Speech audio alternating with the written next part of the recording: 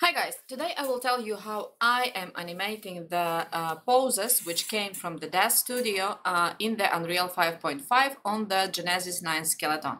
So today I will show it to you on the example of the pose which is called the Glory Hole. So I have here a completely empty scene, nothing more.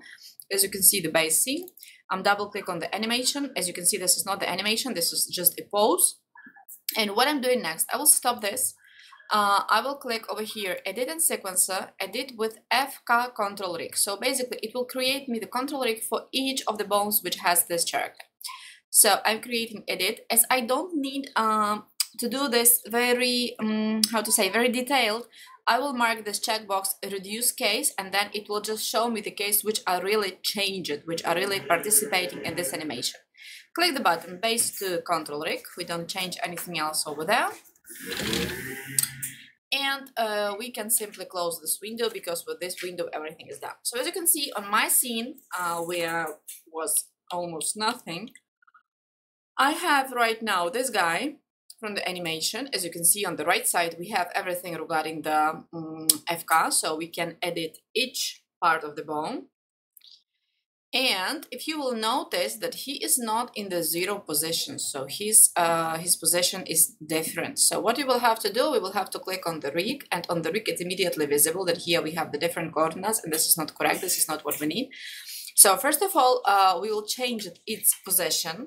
I will just simply type over here 0, 0, 0. As you can see, his position has changed. And we will have to click this box, add a keyframe to this property. So on point 1, as you can see immediately, this line has changed, that its position has been changed to 0. I'm doing the same with the rotation. Maybe this is a stupid thing, so maybe you know some better way how to do this, but I'm doing it like this because for me it's very easy and fast, and I don't have to take headache with creating some kind of FK rigs and so on. And as you can see, if we will move our animation, so the final position will be different, and that is also not correct. So I'm going to the last frame and I will do exactly the same. So I'll just 0, 0, 0, add a K, 0, 0, 0, add a K. So we have it in the 0 position. If I will press play right now, so it will not do anything because it is in the 0. Nice. What I will have to do, what I would like to do for this character, I would like to do the movement, a little bit movement of the pelvis. But one note that if we will just select the pelvis over here on the right side and move this with the arrows, it will not work. In the playing animation, it doesn't want to play anything, any movement of the bone if you will really move this with the arrow. The only one movement which is recognized in the animation in this case is for the root. The other will not work. So we will have to work with the rotation. How I'm doing this, I'm in the middle of the animation. I need this to be on the 15th frame because I want it to be like very slight movement forward and backwards. So what I'm doing, I'm selecting pelvis, I'm selecting to rotate, and I will rotate it a little bit, just really a little bit, let's say like this. And immediately, as you can see, I have rotated this for, let's say 3.9, maybe we will do this for almost 4. I'll do this for 4. And what I'm doing, I'm clicking again to add the K. So my K for the pelvis is done. Then what I want to do, I want to do exactly the same for the spine, because we will need to create like view that it is moving forward and backward, and for this we will need also to move our spine. So I'm doing exactly the same rotation with the spine. I'm rotating it a little bit, let's say like this. It was also about, say, -17, and let's say that we have rotated it also for the 4 degrees. And again, make the K for this. As you can see, it has changed. But if we will press play right now, so you will see that it is not correct because he's moving and he's moving not right, and this is not nice, and so on and so on and so on. First of all, we have the issue with the hands, which I have to fix. So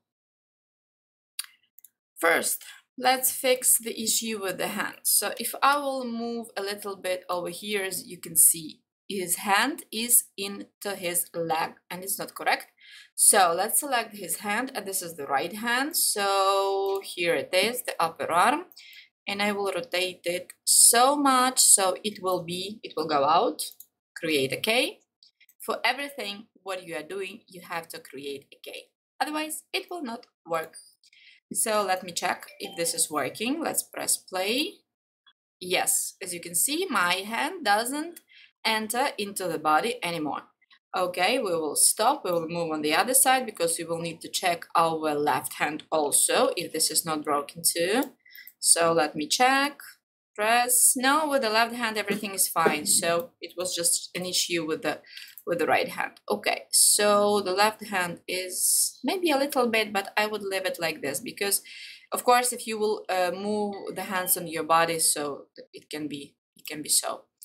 Nice. We will stop it, and now, of course, we have to fix the issue with the sliding foot because it doesn't look nice. So what I'm doing over here, I'm just selecting the root.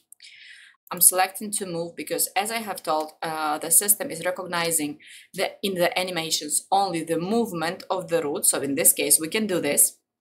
And now let's check where have been our foots on the first frame. So they have been over here. As you can see, it was just slightly on the side. So maybe if we will put our mouse over here, so you can see that this is just covering this corner on the mouse. So I'm moving it again on the 15th frame, and I will move my whole character over here and just check it if this is okay. No, it was too much. So again, I'm selecting the root and I'm moving a little bit back and checking it again. So more or less this is equal. And I will add the K for this. So, and now let's see what we have. We are pressing play, and we can see just a slight movement of the foot. So this is not so much as it was earlier. So what would we do? We will check it again, and we will check this movement. As you can see, I'm too much backward. So like this, again, change it. Maybe I will need to change it. No, now it's okay. So as you can see, his foot are on the same place where they have been, and if you will move, if you can try this movement in the real life. So in the real life, if you are moving, you are really going from the back part of the foot to the forward part of the foot. If you will do this movement, so basically, actually, it looks really natural. So what we will do right now, we will save the animation. So first of all, I'm pressing stop. I'm going back to here where it is, over here. I will save this animation. So immediately when I press save, and if I will open this animation into the animation window, this is this one. As you remember, the first time when we opened this, there was nothing. And now we have here our guy moving. And this is really just going from the back part of the foot. He's moving to the toy and back. And when I'm pressing this button, edit and sequencer, and when I'm selecting this one, edit with the FK control rig, what I like really over here is that it is adding me all of the sliders, which I have morphs, all of the morphs, which I have on my character.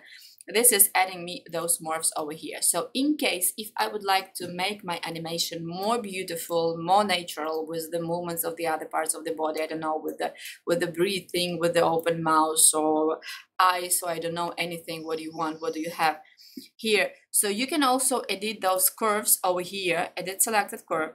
And of course, you will have to remove. So for example, I will show it to you on this one. Let's say we will leave only the 15th frame because exactly the same we did in the animation. So I will remove those. Otherwise, I will have to edit all of them and I don't want to do this. So I'm removing this. I'm leaving just the first one, the 15th, and the last one. So let's say here, I would like to change the rotation a little bit. So I would like to open the mouse a little bit over here. The curves, as you can see, they are too strict, and this is not good because it will not look natural. So I will select all of them and I will click over here, the automatic dangerous.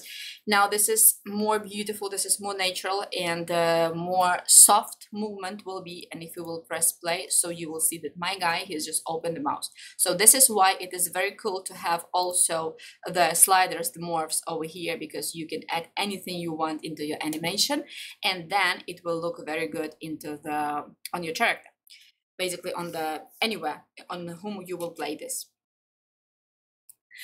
Okay, so it was it, guys. It was my way how I'm doing this. If you have better way, of course you can do this, but if you like my way, you can give me a like, that I will understand that you like what I'm doing.